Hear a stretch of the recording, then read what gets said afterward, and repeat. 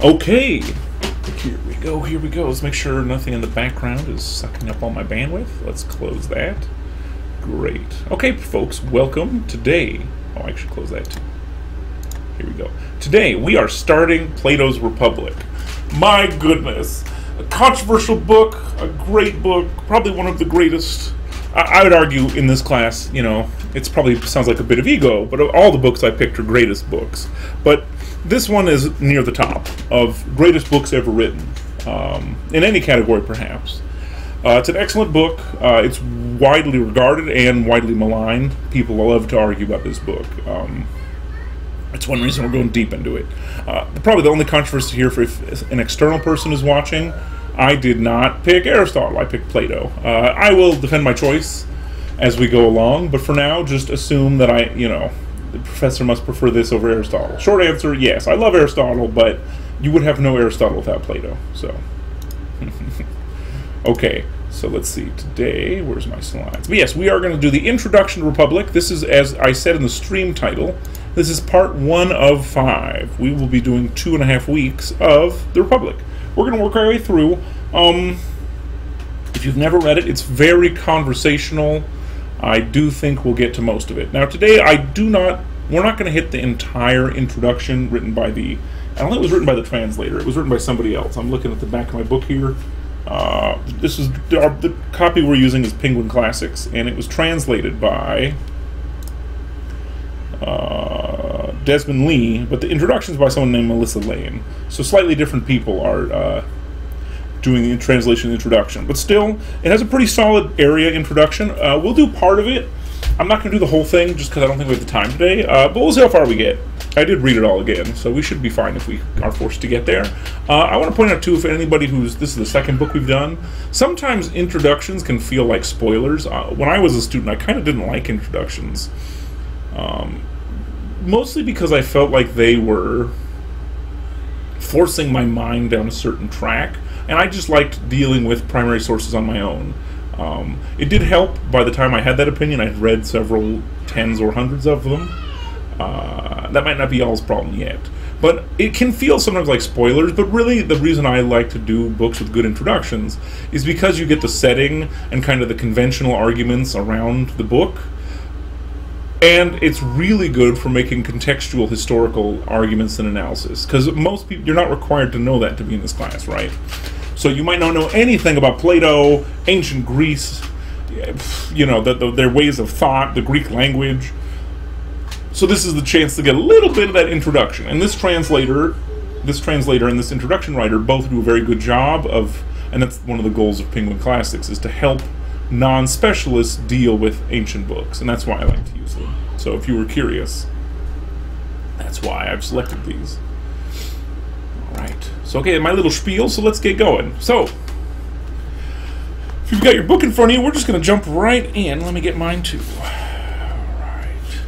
Okay, introduction, this is fun. So right away we get a guy you've probably never heard of. And I'm going to read the first line here, right? Exiled from his native Austria during the Second World War, philosopher Karl Popper sought to explain how Western society had arrived at the totalitarian ideas of fascism and communism.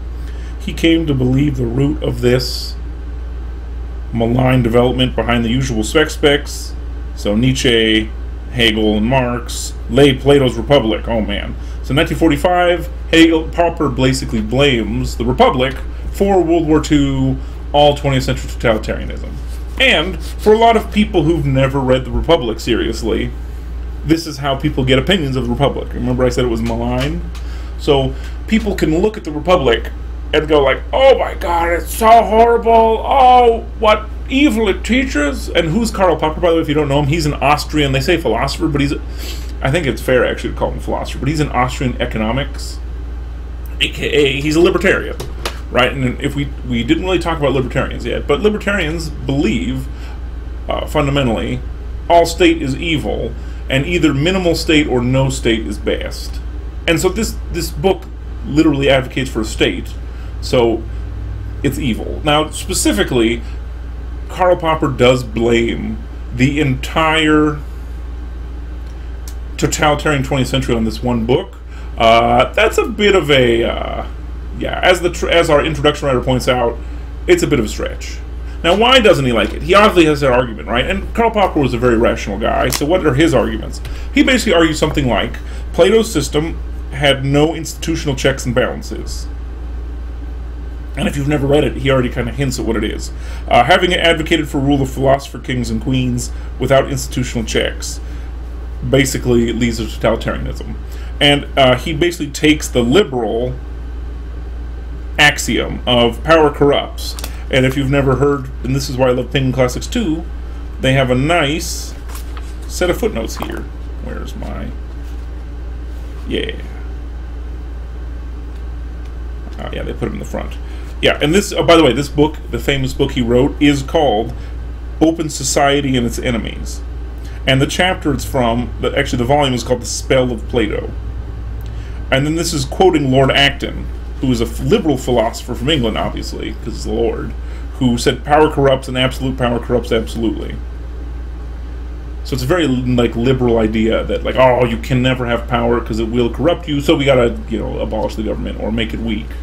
Now, interestingly enough, as our translator points out, the Republic agrees with Karl Popper that power corrupts. And as our Melissa here points out, the Republic does address danger of power will corrupt, yet at its core is related to the desire for power corrupts, and more than that, destroys. And this is a very interesting ethical point. It's not that power itself corrupts. The desire to be powerful corrupts and destroys the soul. Again, this is kind of like another famous quote that always gets misquoted, just like the Republic is, right? The misquote is, money is the root of all evil. But that is not the quote, right? The quote is, the love of money is the root of all evil. The Platonic Popperian version would be, the love of power is the root of totalitarianism, right? It's not that power makes totalitarianism, it's the love or the desire for it.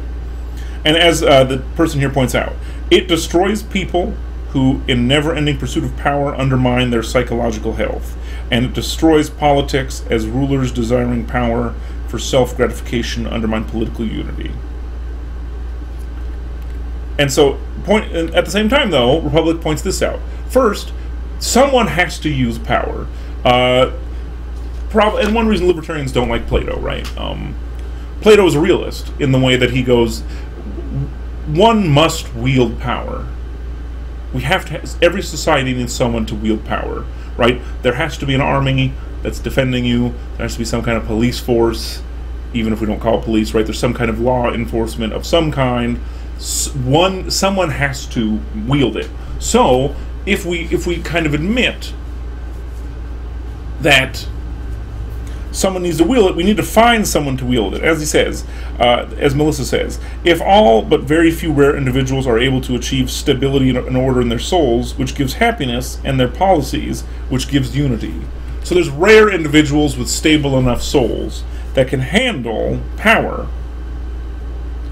without desiring it and without being corrupted by it. So this is kind of Plato's journey, is to figure out who these people are and how we can make them lead. All right. And like I said, these people can give happiness because they are happy, and they can create unity in politics because they're not dividing by being like power grubbing, right? They're serving kind of the good of society and the good of themselves instead of just extracting. So this is kind of the goal of Plato in his Republic. And there's even a higher goal than that, but I don't want to spoil it too much, and I'll let the introduction writer speak for herself before I contradict her. Okay, now how does Plato do this? Well, this is where we get the name of the book, right? Plato makes a new city, and it's ruled by philosophers, and it checks the control and desire for power in the subjects. That's the fast version. And what makes the philosophers good? Well, they are not only reluctant rulers, they're capable of gaining knowledge of what is good. Again, and this is important, and I'm pointing out here too, we're back to Confucius, where we're making an assumption there is a good, an objective good, and reluctant rulers who are these people of stable souls can gain knowledge of the good and then rule better. So, and this book is and was transformational in politics, ethics, knowledge, and the author says psychology. In the ancient world, psychology wasn't separate from philosophy. It's only in the modern age where these four get separated. It's a very strange, and I'm saying this from a historical perspective, that we would separate any of these. Because for Plato, to say any of these were separate would be stupid, right? Like, you can't talk about psychology without talking about knowledge, without talking about politics, without talking about ethics. They're all the same thing. Now, if this sounds familiar, remember, Confucius had that kind of similar opinion of, right, that an ethical father is an ethical ruler, is an ethical husband, right? Like, ethics and psychology and how we know things are all tied together. But the Greeks, it's even a stronger correlation. Oh man, my next page is messed up. But I'll leave this here for now. Any questions while I fix my next slide? I'll give us 30 seconds. I didn't do the animations right, so I'm going to fix those real quick. And this is only the first 2 pages of the intro, right? It's pretty chill.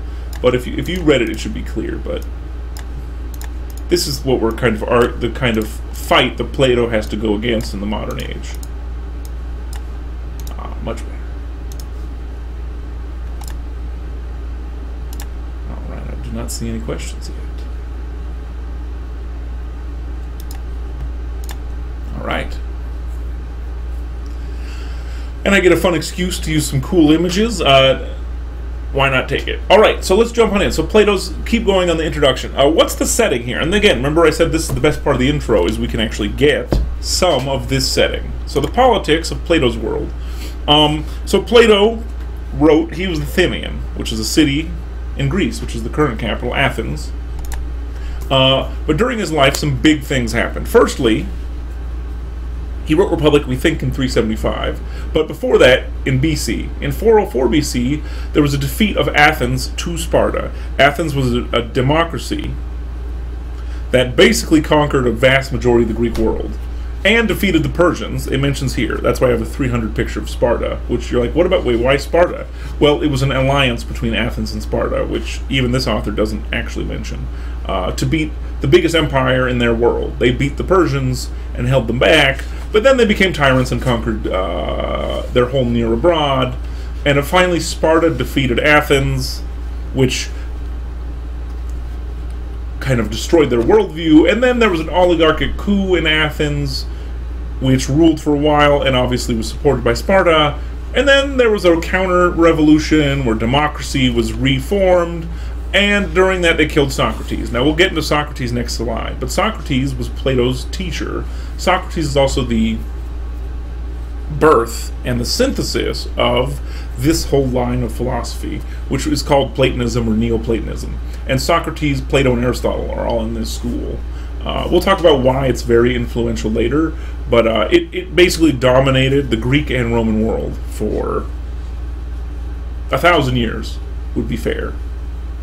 From Plato to St. Augustine, basically Platonism dominated. And then for another 1,000 years, Platonism, actually more like 1,500, Platonism was even dominant in Christianity through guys like St. Augustine. And I know you can say St. Augustine, but I am American, so I can willfully choose to mispronounce things. Although I do know the other pronunciation exists. Now the conclusion here that Plato makes, he's part of all these events, by the way. 2 of his brothers were some of the oligarchs. His teacher was killed by democracy. He sees the weakness of both of these systems. And there's problems in both. Let me give you some examples. And if you've never studied Greek democracy, now's a great time. So this is on Roman numeral 11 and 12. So democracy in ancient Athens was different from democracy today. It accorded all citizens the opportunity for equal political participation. Most offices were assigned by lot, which is the old version of like putting a name in a hat. Key decisions were made by the assembly, where every citizen had a right to speak, and without any professional judges or prosecutors. It was up to ordinary citizens to bring indictments and decide trials by juries. Political equality brought rivalry for power in its train, as people competed for influence. It brought tension between the few rich and the many poor. And demos is Greek, by the way, for people, and kratia comes from kratein, which is rule or power. And then it also always ends up meaning rule by the common people because they have more people and they're ideologically dominant, and then they basically cause tension with the elites. And this is here ironically or unironically, depending on your perspective. Democracy can many times end up in a tyrannical empire that dominates its subjects. I'm sure this would shock everybody here. I shouldn't laugh. But generally speaking, from the ancient world till the 19th century or the 18th century, democracy was seen as it was tyrannical inside, right? Basically, the common people would tyrannize everybody else, mostly the people who had stuff, and then they would tyrannize every other neighbor. Even though there's some upsides, right? They obviously have ability to get imperial power. That was kind of strength of democracy. And they mentioned the Greeks were also very proud of it.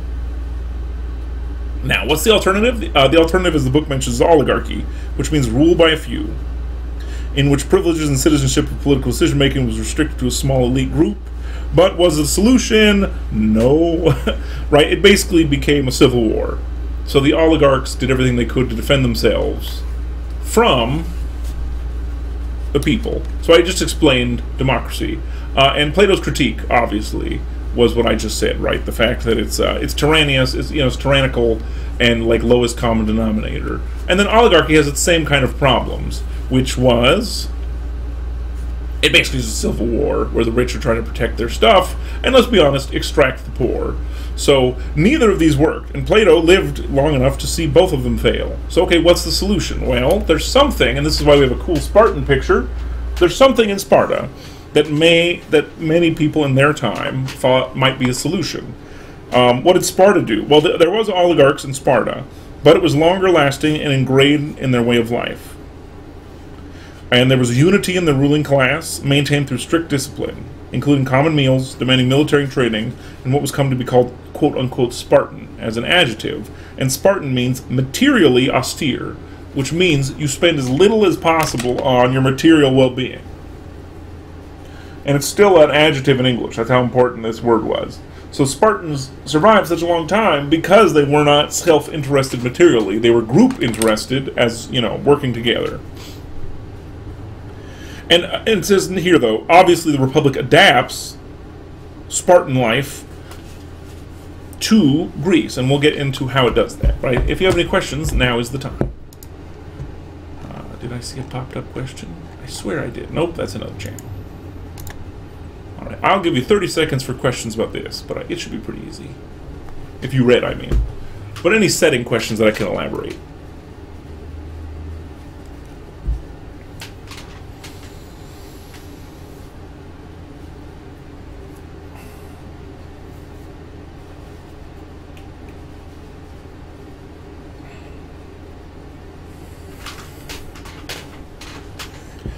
And if you're curious, yes, I think that is Leonidas from the movie. If you haven't seen 300, what are you doing? It's probably one of the best movies in the last 20 years. Top 5. And 3 of the other ones are probably Lord of the Rings. Alright, I don't see any questions, so let's keep going. And this is an Athenian, by the way. I think it's from probably Rome Total War. That'd be my guess. Probably the new one. Because it's pretty advanced looking. Pretty decent graphics. That is not, they didn't just take a picture of them. You can't, right? They're all dead. Okay, let's keep going.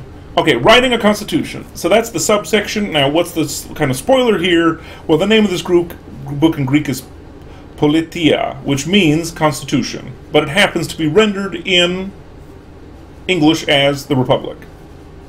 Basically, if you don't know, res publica is Latin.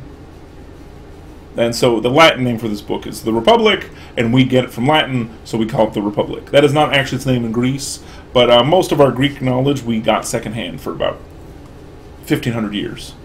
And by secondhand, I mean it would go Latin, English, and actually that's a lie. Why do I say it's a lie?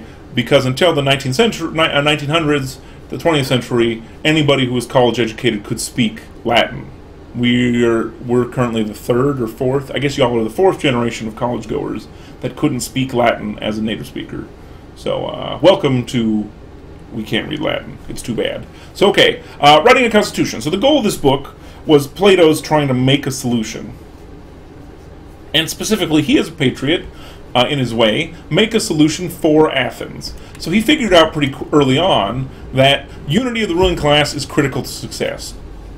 No order can survive disunity of its ruling class. And it doesn't really matter who the ruling class is. There's this weird, well, it's not weird, I'll call it there's a communist and a kind of revolutionary democratic idea. And spoiler, we live in a country that was founded as a revolutionary-ish republic. Actually, though, the United States is based much more on Sparta and, Plato than it was on Locke. But we'll get into that later. But any ruling class has to have unity to be successful. If they're fighting each other and outsiders and everybody else, it inevitably must collapse. All right. Now, another goal of this book, obviously, is the self-reflection for their own people. And he does point out, obviously here, one thing that's made Sparta successful is their own unity. How did they get it? Well, social interaction and formation of their citizens. So how people interact with each other and how citizens were educated. We'll get into education, but it's a huge pillar here. And also, because he's an ancient Greek, there's these two inseparable ideas that are Athenian ideas, which he did not take out of government. And he would argue would have been a critique of Sparta, because Sparta did not care about these things. But government, a good government, should make people happy and virtuous, not just happy. So in an ancient Greek and specifically Platonic sense, you need to have both of these to be a good government. So it makes people happy and virtuous. And we'll get into what happy means in a Greek sense in a second. Now, part of this too, to almost modern ear, this can almost sound weird, but let me explain. Writing a constitution for a soul. So this is not only a constitution for a government, but again, if we're making virtuous people, you have to have a process by which to make them.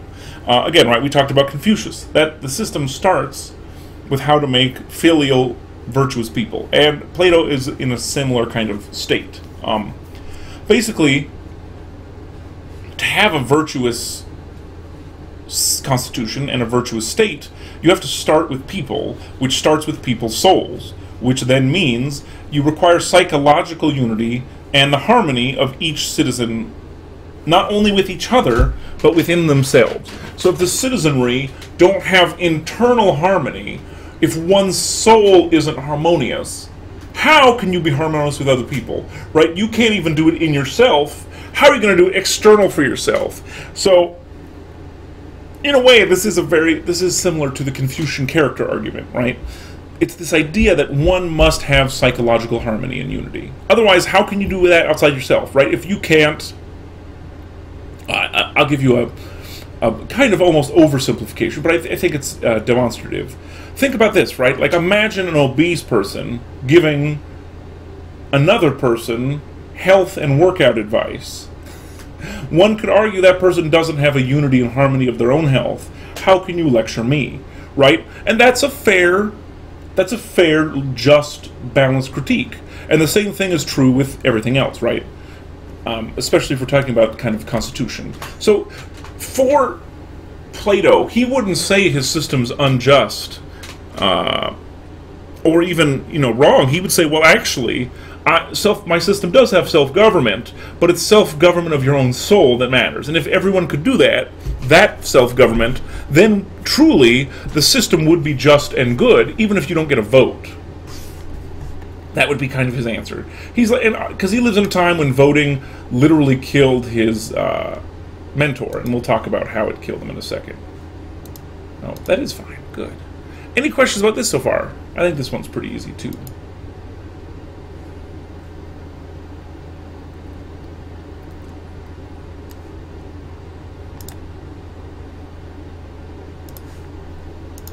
Again, you don't have to agree, but it doesn't make sense. That's what we're asking.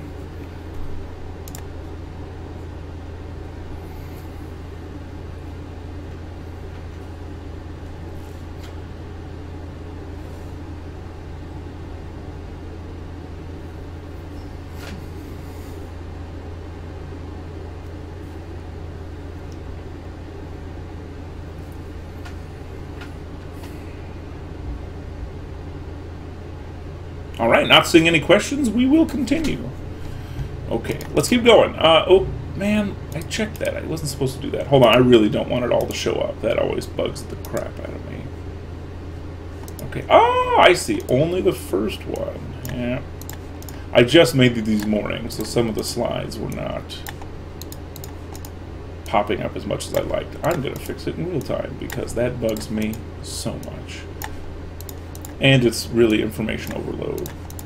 Every time I've done it, it's a mistake. People try to read the whole thing and don't pay attention. Okay, here we go. Even if you read the book, this should still be something we go over. Alright, so let's do it. Plato's Republic, let's go. Ooh. Okay, so let's keep going with this. We're going to get into who Socrates is a little bit. Now, if you haven't read the book yet, probably, so you don't understand. But first, we got to know Socrates. So at the basic level, he's the main character of our book, and this is a 50-year flashback. So just quick, the book mentions this too, but basically, Socrates, like Confucius and Jesus, wrote nothing. Instead, his followers wrote. Plato is the most eminent follower of Socrates, but there were others. Xenophon is a big one. He was a soldier, so people don't tend to like him. And in this dialogue, two of the characters are actually Plato's brothers. So, like, people around Plato, including Plato, were following Socrates around. Now, interestingly enough, Plato never writes as Plato. He only ever writes as Socrates. Talk about being a loyal follower. So there's some controversy, and the book mentions, like, we don't actually know how reliable it is. I'm going to be honest. Oral history is surprisingly reliable. There's been a lot of research in the field of history. Oral history, in a lot of ways, is even more reliable than written history. Why? Think about it this way. If we're sitting around a campfire, and we're a bunch of small villages all together, and I'm telling a story, and we were all there, right? Let's say half of us were there. If I start telling a fake story, do you know what happens? The other people at the fire make fun of me. Right? Like, you get automatically checked by the other people around. It's actually really hard to, like, oral histories get kind of fact-checked by everybody. So they're actually decently reliable, especially if it's an event that everybody witnessed. So even though Socrates to Plato can technically be thought of as like a re-reporting or oral history, most people within memory of Plato writing encountered Socrates. So if he had plagiarized, he wouldn't have been as successful as he was, or if he would have, let's say, misrepresented him. So a lot of the time, as far as we know, Plato is an elaboration of Socrates' ideas, but not a, like, deviation. So something interesting to keep in mind. Some people really poo-poo on this type of transmission. I don't think it's as unreliable as moderns like to think. Now, what is some kind of big theme here? In general, we see in Socrates' work, but especially in the Republic, he argued against evasion of morals for bodily pleasure and gain. So he basically argues against materialism and just pure profit. Now, we get his background in here, in this book, a little bit. But Socrates is famous for never having really taken eminent positions. He served his duty. He did what he must for his city. He served in the military, he served in the government, he served on judges, but that's it. He also famously never, ever took pay for his work. Now, when we get to sophists, and our translator keeps this bit out, which I don't know why she did that, or the introduction writer, but it's important to note, our translator, I think, in fact, does mention it when we get into the meat of it. Socrates never took pay for his teaching. He is famous for walking around Greece, just asking questions and drawing a crowd. And that's why they killed him, actually. But, and one reason he was also killed is there's something called the Oracle at Delphi, which was a famous oracle in the ancient world. It was a woman, or normally a girl, in a cave, and she spoke for the god Delphi. And one of Socrates' friends went to the Delphi Oracle and asked, who is the wisest man in all of Greece? And she said, your friend Socrates is. And Socrates didn't believe it. So he spent like 30 years going around Greece asking allegedly smart people questions to prove he wasn't the smartest. And basically what he did is prove everybody was dumb. And that so offended the democracy of Athens, they killed him for asking good questions. Now, why do I mention the not getting paid bit? Well, he competed against sophists. Now, to quote the book, she's not wrong. Incomplete might be fair, but let me give you this here. This is on 18. Plato and the other students of Socrates, there was a world of difference. They, oh wait, where did I put this? Oh yeah, it goes, so here we go. This is a world without public or higher education. Remember, saying that can stop a sophist is kind of silly. Where memorizing Homer and Hesiod was a standard sign of cultivation. But in democratic Athens, the ability to speak well in public was central. So, there became a school of rhetoric called sophists. They offered instruction to ambitious sons of the rich man who could afford to pay them. So you always had to pay a sophist to get training. At the same time, so what I'm doing right now, sophists would hate. People can watch this free online. They would hate that. So they made into question the validity of the city's law and customs by contrasting them with norms of nature. And that's it. They don't really give you much more than that. But so basically, sophists, their only principle was winning an argument and power. If they could convince a majority of people to do something, it was righteous. And if you could use your rhetoric to get an evil thing done, it's not evil because you were able to do it. They're pure power and material gain people. Sophists were such disingenuous arguers that in philosophy now, 2,500 years later, being a sophist is an insult. So our introduction writer really softballs sophists. But we'll see more of them in our book. So for now, just keep that in your memory box. That sophists are basically for-profit. They're almost like lawyers. They're for-profit people who will argue for anything and teach you to argue as long as they get paid. So all they really care about is material gain and victory. They don't care about morals. They don't even think morals exist. All right, now we get to Socrates' death, and specifically, sophists and citizens taught by sophists are the ones who killed Socrates because he taught for free. And he argued against them and proved them wrong, ethically and morally and consistently.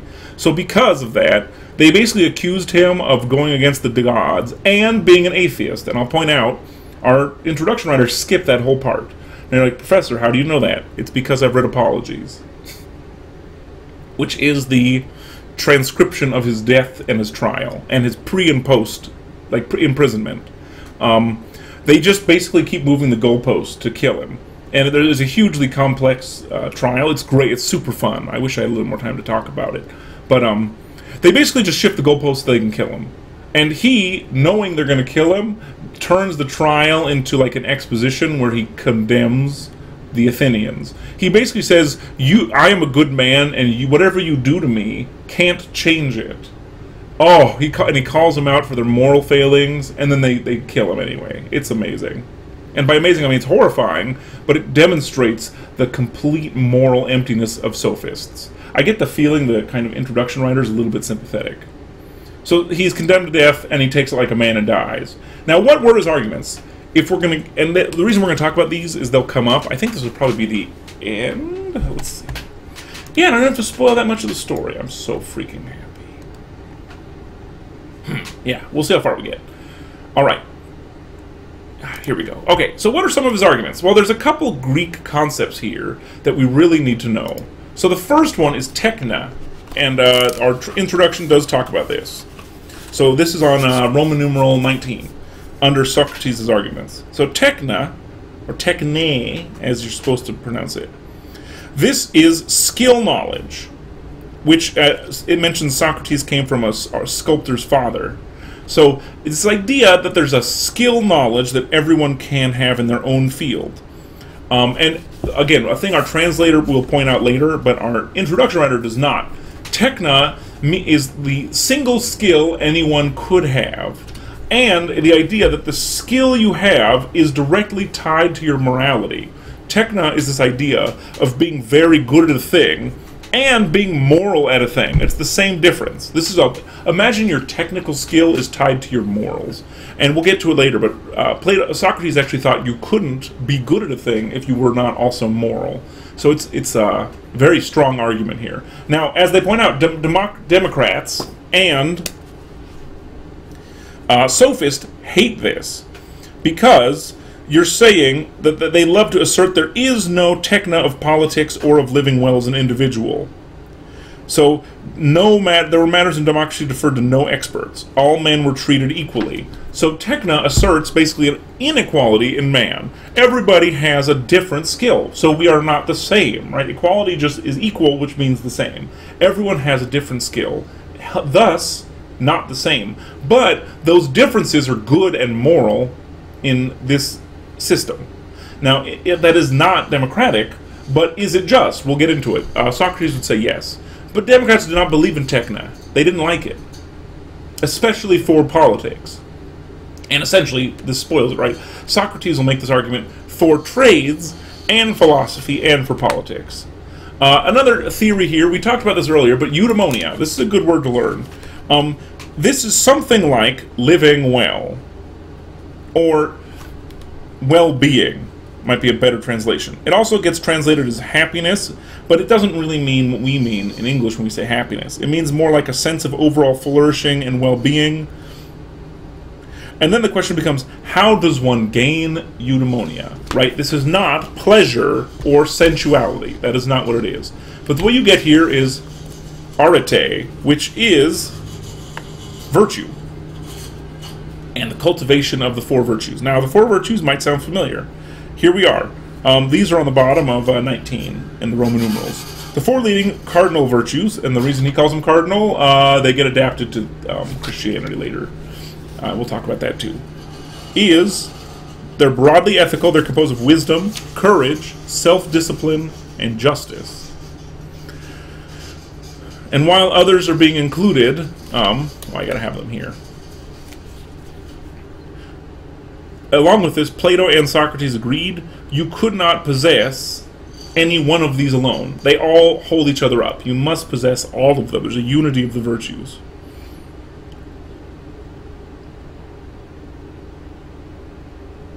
And there's a certain techna to having all the knowledge to live well. So this is kind of his claim, and people don't always like it. And all of these will get into the definitions, because this whole book is about the definition. Justice is something not just like legal remedies, but it's also something about broadly what is right, what is justly owed or justly expected. Also something like psychic harmony and your place in the universe. This is a very broad term, justice. And the whole book is actually about justice. So we'll get into that.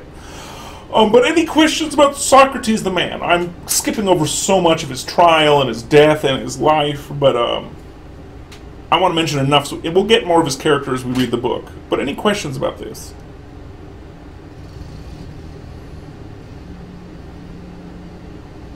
Looks like we might get one more slide while we're at it. Let's see. I see. Great, somebody points out they're here for free. Welcome, I'm here for free person. I'm glad you could join us. Always feel free to watch the replays for free too, and they'll be on YouTube as well. Alright, I do not see any questions. Fantastic. So let's keep going. I think we can get one more slide done. I apologize for the gardening, but that is, as the Japanese say, shigata ga arimasen. There's nothing I can do about it, no matter how hard I try. Being trapped at home, but, you know, that's life. Man, I'm getting a spider blitz today. My goodness. Okay, let's do one more. Oh, whoa. That was fun. Gardener's shooting stuff in my window. I think it's getting personal. Okay. All right, let's go a little bit more. I don't like this part from now on. We're going to do a little bit of it, but we get... I'll call them book spoilers, but we get kind of the introduction writer's opinion. Now, I've already kind of pointed out, I don't think the introduction writer, they're a little too modern in the way that they ignore a bunch of the interesting trends, and then and they try to modernize the book a little too much. And then they spoil it with their own opinion. So we're going to talk about this barely, but kind of how the book gets started is what we're going to talk about. And it starts with something called Thrasymachus' challenge. Now, I'm sure Thrasymachus is not how you say this correctly in Greek. But just like how I suck at Chinese names, although I think I suck more at Greek than Chinese, which is interesting, I have no idea how to correctly say Thrasymachus, so I'm going to triple down on saying it like I'm from the South. So we're just going to call him Thrasymachus. So Thrasymachus' challenge. This is great. Thrasymachus is actually a sophist. In their little... They basically have a little discussion circle that's a kind of ad hoc discussion that starts out with just talking about Socrates and an old man are talking, and then Thrasymachus gets angry that they kind of talk about what's justice, and he jumps in and says this: justice is simply the interest of the stronger party.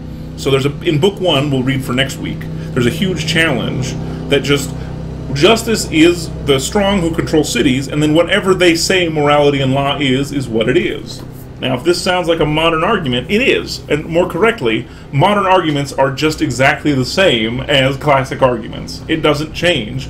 People just think they're super cool and edgy and original, but really they're just doing Thrasymachus' challenge, right? So Thrasymachus asserts that justice is just what benefits the stronger. And we'll get into how it goes. But this is the foundation of the book. And then Thrasymachus is somewhat defeated. And then two other people join the argument. They're called Glaucon and Adamantius. They reformulate his attack under something called the Ring of Gyges, which, again, we're going to go into. May or may not be the basis of Lord of the Rings. But basically, the question is something, we'll do the short version of, if one person was given unlimited power, would anybody not use it? And it's literally a ring of invisibility that gives you power. Sounds like Lord of the Rings, right? So again, there's nothing new under the sun, which is wonderful. And the question they ask Socrates is, prove that someone could find a ring of power and not use it for evil. And they're like, so a person who is just, free of consequences, they don't believe him. They basically assert that anyone who is given unlimited power would be a tyrant. And specifically, any Democrat who found it. Right? Anybody in a democratic society who pretends to live by these democratic virtues, as soon as they were given the ability to be a tyrant, they would be a tyrant. And this is the whole point of this book, is Socrates proving that one just man could exist. He doesn't have to make a whole just society. He doesn't even have to make, a just world. It's just, could a system exist where one just man exists? And the Republic is a rare book where Socrates leads the inquiry himself. Almost every other book we have of Socrates that Plato writes, Socrates just asks really good questions. And then somehow, if this one person can exist free of consequences that couldn't use the ring and be a tyrant, it's something like, what benefit is there to the soul by being just, or by having justice? Because this is the argument he fundamentally has to make. How is being just good for the soul, free of any material consequences? Again, sounds a little bit like Confucius, right? That being good is good for good's sake, and then being good for good's sake will have positive benefits. And finally, it's an attempt, this whole book is an attempt to convince Democrats that the core of the system, which the book mentions killed a tyrant, has the seeds for tyranny in itself. And it's not enough. So basically, there's the basic argument that Thrasymachus and Glaucon make, that a democratic system can't make a man just enough that would resist this ring of power. So part of the argument of the book then becomes, it's an attempt to convince Democrats that their system is flawed. And again, in Plato and Socrates' time, they have proof that democracy tyrannizes people. So it's not just in this sense, right? A Democrat raised in democracy can't resist this ring of power. And we'll get into that argument as we go. But we're out of time. So any questions before we go? We've got about 2 minutes, so I'll give it 30 seconds for questions. But if there is none, we'll start up next time.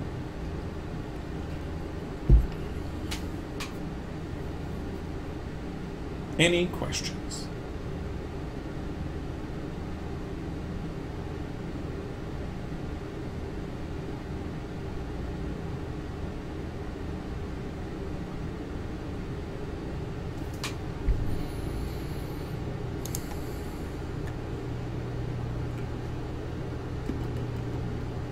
I see someone typing. Well, I'll give him a couple seconds.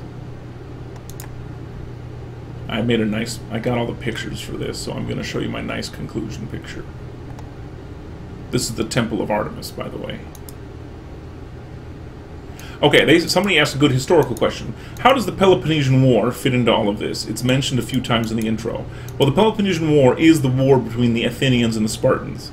And it fits in the way that it kind of demonstrates, the Peloponnesian War demonstrated the deficiencies of democracy. Basically, the Athenians lost. And in history, you could say, democracies and republics are very good at fighting, but they tend to become tyrannical when they conquer others. And in the end, Athens lost because they were, strictly speaking, tyrants in their empire. Right? So in their city, they had democracy, and everywhere else they conquered, they ruled like a tyranny. Literally, one Athenian would be sent there and rule like a king. right? So it's inconsistent morality, and kind of that inconsistent morality destroyed their whole system of government and life. That's how it fits in, basically. So, a democratic system, which they thought was, the Athenians thought was most moral, lost to an oligarchic system. But the moral argument is something like, because they were inconsistent, they lost. Right? Had they treated their, colonies more justly, perhaps they would have won. That's kind of the implication that's often made. Our introduction writer does not, in fact, make that link. That is my link, not theirs. And I've read it in a couple other sources as well. But that requires a stronger kind of moral sense that I think our introduction writer does not, in fact, have. That argument's almost Augustinian. Or Roman. One more question. I see someone typing. I will answer the other question in the chat, because we're technically out of time. But thank you, everybody, for watching. If you're in the class, I'll send us all out in the Discord. For the random people watching or people who watch later, thank you so much. I hope you had a good time.